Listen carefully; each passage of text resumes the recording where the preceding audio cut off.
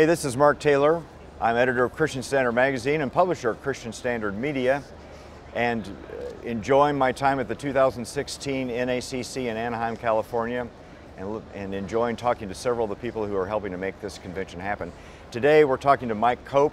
I want to make sure, he's got two titles, I want to make sure I've got them right. One is Director of Ministry Outreach at Pepperdine here in California, up in Malibu. He's also the full-time preacher at the Gulf Road Church of Christ in Midland, Texas. One of those two career guys. I'm surprised you had time to even be here, Mike. I think I'm the only person to this day offered a chance to live in Malibu who chose Midland, Texas instead. It's cheaper in Midland, isn't it? It's cheaper in Midland, but it's 107 today. Oh, so. My goodness. Well, that's why you're here. I think it's 76 That's why you're here. Yeah, that's right. Yeah. Before we get into other stuff, how does that work? There's other people out there considering doing something like this, so how does that work? Well, it's even more complicated than that. I preached for 20 years in Abilene at the Highland Church of Christ, so that's kind of home for long term. That's where the house we own is. So every week we're back and forth from Midland to Abilene. It's just a couple hours away. Oh, but I'm still... senior pastor at the church in Midland, and then I just fly out to Pepperdine as I need to. And in this day and age, so much of what I need to do can be done through social media, Dropbox, whatever. Well, that's cool. That's cool. You're very current, in tune with the I work with young times. people. That's the key. Yeah. Well, at the convention here, you're leading a workshop around a topic that you've spoken about a lot. Yeah. Because of a tragedy in your life. In 1994, your little Megan, 10 years old, passed away. Yeah. It's a long time. That's 22 years. 2 years. Yeah. And you're still talking about it. Is it a blessing to talk about it, or has it become a burden to keep talking about it? I still find it a blessing, and I think as I inch into 60 here in a couple of weeks, I now think that I'm at a different place in life, of course. Sure. And it wasn't just Megan's death. It was a series of events. It was our daughter's death, and then 5 years later, my 15-year-old nephew's death, and then 5 years later, a tragic wreck at our church that nearly took the life of my son, did take the life of the boy next to him, and left 8 children in a ditch with various injuries. And so for me, it was the kind of stuff in ministry that you didn't get trained for in seminary. You know, you got trained for church history and Greek and Hebrew and so on. For other people's families, let alone your own. Yeah,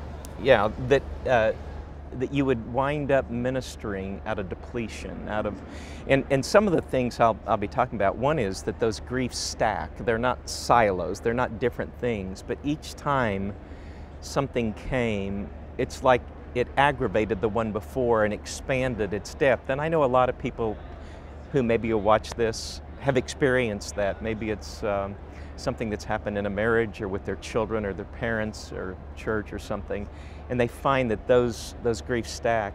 And the second thing that I couldn't have anticipated is through it all, I remained the minister. I was the pastor. When that wreck happened, the church needed to be nurtured back to health. And even when my daughter died, the church lost a 10-year-old girl that they had prayed over and over for. So part of it fell on me to nurture them back to faith and health. And what I found at the end is, after that third round, I just had to call a timeout. I had to step out and enter into a time of therapy and recovery to fill back up my own life, my own soul, my own faith. And to go with that, I learned that a person will engineer whatever destruction they need to escape the pain they can't stand. And sometimes it's on the destructive kind that becomes public and is a scandal. In other cases, like mine, you just wear out, you're exhausted, you just think you cannot go on. But either way, it's a way of living out, stepping out of that pain. So, which you don't recommend. You don't recommending that. So you don't recommend trying to step out of it. I think what I recommend is finding more honesty along the way. I think through all of this pain, while Diane was processing her grief and going to therapy, I just pressed on and traveled too much, wrote too much, and didn't find the time and place to pause and breathe. So that's my encouragement to others, is get the help you need, the therapy you need. Step out for a while if you need to. My experience is church leaders are there and they're on your team. They're wanting to help if they can. And there's other kinds of grief besides these obvious terrible ones that you experience. Yeah. There's all kinds of losses. There are all kinds that of can losses. stack up Yeah. like this. That's right. That's right. Some of them have to do with just the natural process of aging, the Absolutely. losing. We were talking about that. Yeah. You and I, two old guys. Yeah, those things you didn't see coming, frustrations, and no matter what they are, they do tend to build over a period of time. Now, that's not to say that we expect life to come without grief and struggle. It's like winemakers say the best wine comes from stressed grapes. The grapes that were on hillsides that are windswept or didn't have enough rain, something that caused them to work overtime. They may be smaller and shriveled, but they have better juice. And those of us who are Christ followers, our story is one of grief and pain, so it shouldn't shock us. But even with that, there's a lot to move through in life's losses. I'm certainly not the first one to lose a child at the age of 10, but I found things that nobody could have told you. You were the only one. Yeah, I found things nobody could have told you outside of that. So, this leads me to ask a couple of things. So, you were ministering to the church who was dealing with the same loss that you were dealing with, just at a different dimension or different intensity. That reminds me of preachers I've known who preached their mother's funeral or preached their daughter's funeral or preached their, the funeral of somebody close to them. And I've always wondered, how do you do that? So was that ministry that you were providing to the church in these personal losses, do I hear you saying that was just depleting you? Or was there some sense in which it was fulfilling and cathartic and helpful to you? It was probably both. It may not be an either and. I think at the time, all of that was important to me. I did my daughter's funeral by video. I knew I probably couldn't do it live. And that did find a place in me because I was her pastor, not only her dad, but her pastor. But over the long haul, not processing the grief at adequate levels left me a place. And I'm kind of a winter Christian anyway, What's that mean? Well, some people are summer Christians. All prayers get answered. God's evident. The God who is evident. God laid this on my heart. God told me this, and this verse spoke to me. And I've always been more of a winter Christian. I connect more to the mysterious side of God. I identified with Mother Teresa's journal in which she said she didn't receive a word from the Lord in 30 years, and yet she sought to move forward faithfully in the way of the cross. So I already have inclinations toward a kind of exhaustion that comes from doubt, not the hip kind of doubt, but the kind you don't want, the kind that just nags and dogs at your heels.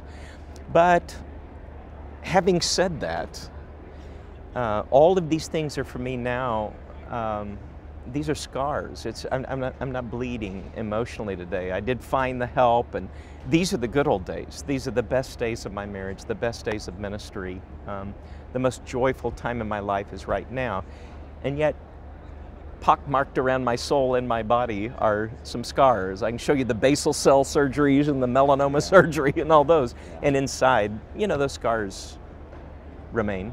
You wrote a series of blog posts, and curated a series of blog posts about Megan's death. On your blog, which I want to make sure I got the title right, preachermike.com.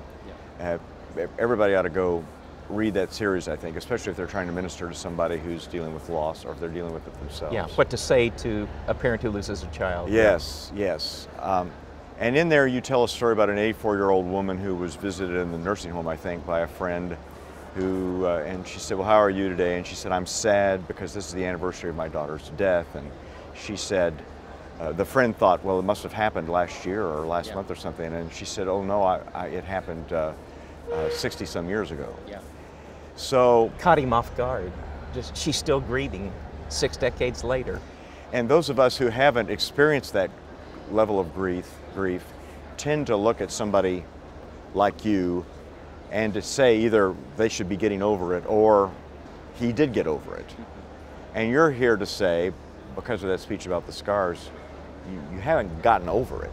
Yeah.